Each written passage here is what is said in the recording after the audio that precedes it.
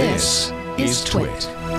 So we've all become so accustomed to the way that our phones work the way it is now that it can be a bit of a challenge to think outside of the black slab that we're used to. Innovation works in mysterious ways. Sometimes instead of recreating the wheel, taking a look at the systems we take for granted can actually lead to radical shifts in how we think about how we could interact with technology in new and different ways. Such is the case with a concept design called Magic UX, created by the folks at Special Projects. And joining us to talk about this concept is experienced designer Adrian Westaway. Welcome to the show, Adrian. We appreciate it.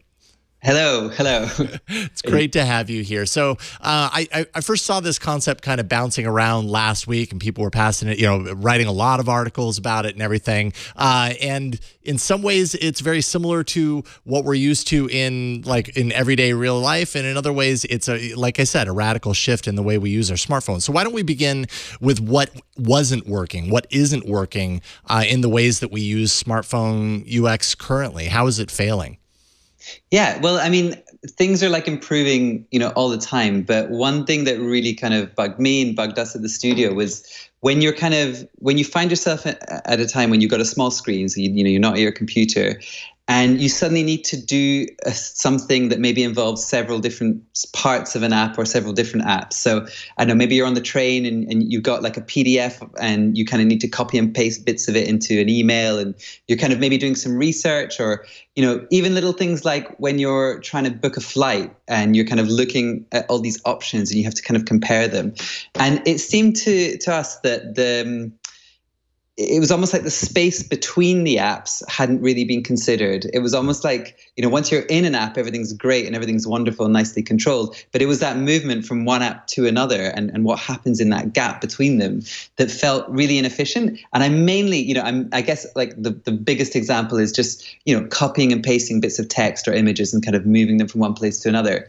You almost kind of had to devote so much attention, which would distract you from the task you're actually trying to do. Just thinking about how you switch from one place to another. And we started just exploring ways of making that action more fluid. But that's really the kind of thing that was bugging us the most. Mm-hmm. And then of course we're showing video right now, Sure. Kind of what this has led to, kind of set up the kind of destination. Then out of that thinking came Magic UX, your concept design, and kind of explain a little bit around how that kind of interacts with the physical world into the digital world. Yeah, sure. So, I mean, the idea really simply is that when you're kind of working with, pen and paper or physical kind of things, you would lay them out on your desk in front of you, and just to move from one thing to another, you wouldn't even think about it. You would just kind of look over here, look over there, look over there. It's just really, really easy. You don't even have to think.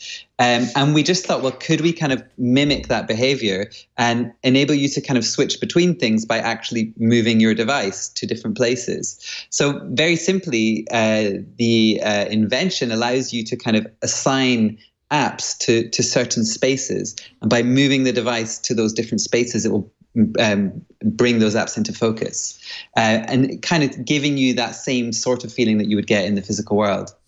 So how is it? It looks a little bit like augmented reality. How is it different than just the augmented reality that we're starting to get used to? Yeah, I mean, it absolutely. When you kind of look at like a lot of the AR kind of, also when you also in VR as well, when you kind of look at operating systems that are existing in VR headsets, in a similar way, they kind of map things out around you.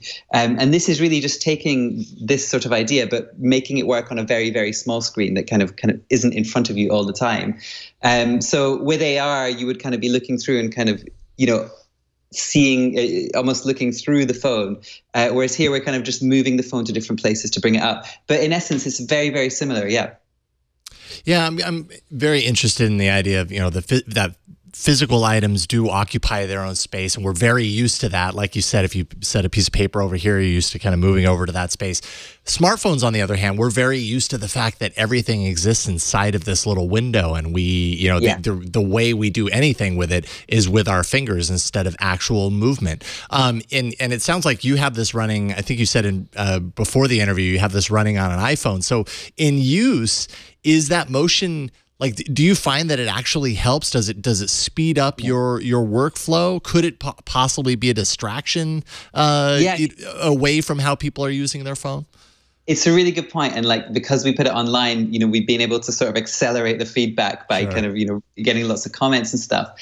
And yeah, I mean, obviously, I think if you take it too literally and kind of imagine these kind of big jerky movements, that actually doesn't necessarily feel like an improvement. Right. But we imagine this being used only in specific circumstances when it needs to be used. So, if you're kind of just in one app and only using one app and you don't need to kind of be interacting with other ones, then we don't imagine this system being active. It would only be kind of initiated at the right moment. So I think certainly in those moments, like, for example, moving information between documents or kind of planning an appointment. I think there's a video we've got online where you're kind of emailing someone and trying to find some space in your calendar and then find a place to meet. In those circumstances, it absolutely does save time and hopefully makes that experience much more delightful.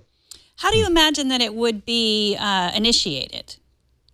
Yeah, well, so there are various ways, and so we have actually filed a patent on this. And the great thing about patents is it really forces you to think of like every possible use of the technology. And so in the video, to make things really simple, we've kind of demonstrated it, that showing that a user would actually kind of pin these apps to a certain space to actually enable it. But there's no reason why they couldn't be automatically brought up around the app that you're using based on what you're doing. So, for example, maybe when I open my email, I've got a workflow set up that always has my calculator to one side and my calendar to the other. But also going a little bit further than that, they could be actually sort of initiated based on geographic locations. So, for example, I could arrive at my actual like WeWork desk, and then certain apps are laid out in the way that I want them to be in that place. So there are various ways you could kind of get into it. And we kind of chose for the video anyway, just to show the really simple ones so people would understand the core concept. So if I was like laying in my bed, then Twitter and Netflix would show up. But if I was in the office, it would be Google News. Got it. Exactly. And so like these could either be like initiated from a location or from potentially contact with another device. So maybe, you could in theory tap it onto a smart TV and have other information appearing around it too. So yeah, like we don't show all those things in the kind of concept, but in the patent, there's a lot of scope for other uses. Maybe you have RFID in your pillow. Well, I'm assuming you probably do, Megan. You're all into the IoT stuff, so that would make sense. So you have this running on an iPhone right now to kind of test out the UX and everything. Is that the platform? Like, is there something about iOS and its AR platform that makes it a good way to go, or could you see these kind of apps hitting other platforms as well? Yeah, it's a really good question. I mean, in theory, we've designed this from a technical point of view to be able to work on pretty much any smartphone, and it doesn't always need to rely on the camera. The camera is useful in certain situations, but it can actually work very well with just using the accelerometers. So you don't necessarily need to rely on, computationally heavy kind of processes. I mean, we always kind of imagined it in iOS as the sort of dream scenario. It just feels like that sort of motion would go well with it. But it doesn't necessarily have to live in the operating system. It could also live within an app and just that certain app's ecosystem as well. Mm-hmm. Mm-hmm. Yeah, it does seem like something that you would see more in Android first. It seems like you'd have to partner with Apple in order. Like they wouldn't allow you to just have that level. You'd have to, you'd have to be on their team, as it were. Exactly. Yeah. I mean, and so our demo kind of fakes certain apps to give us that feeling that we're in like the Mail app or we're in the kind of Picture app. But the only way to kind of get in it would be via, Google or Apple to get it into most of the OSs. Sure. Now, have you heard from any developers? I mean, obviously, last week seems like it was a big week for this. It was being passed around and written about a lot. I'm sure that some developers have expressed interest. Thankfully, you've patented it, so you would have to be involved with this. So that's a good thing. But is anyone expressing interest in taking this from a concept to reality?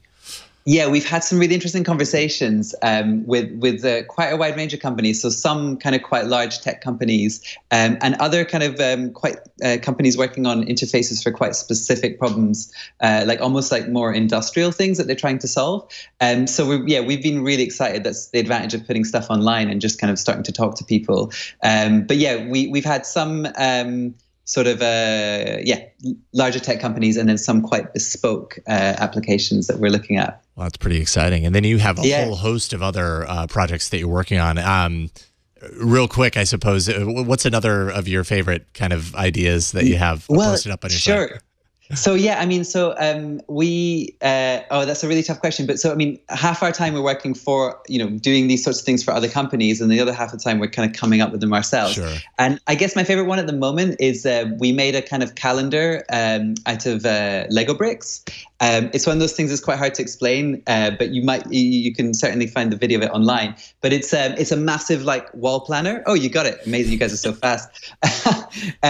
It's called the Bit Planner, and basically the idea is that you can plan 3 months of work for a whole kind of team out of plastic bricks, like Lego bricks or any kind of bricks.